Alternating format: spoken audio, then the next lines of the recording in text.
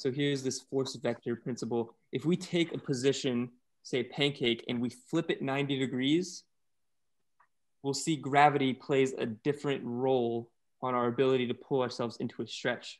So say we look here at this gravity assisted position, we have gravity coming straight down, allowing us to traction the stretch a little bit different. We'll generally get deeper in this position. If we flip this, turn it 90 degrees, we get this gravity neutral. And we also flip it to a gravity resisted position. And there's big gaps between each. That's where we know where we should focus a lot of our efforts. I do like this gravity assisted position because it kind of gives us a sense of like what's in the body already. So say like if you look at the side, like this is a pretty good pancake, you know, but if I flip it to the side, it's worse.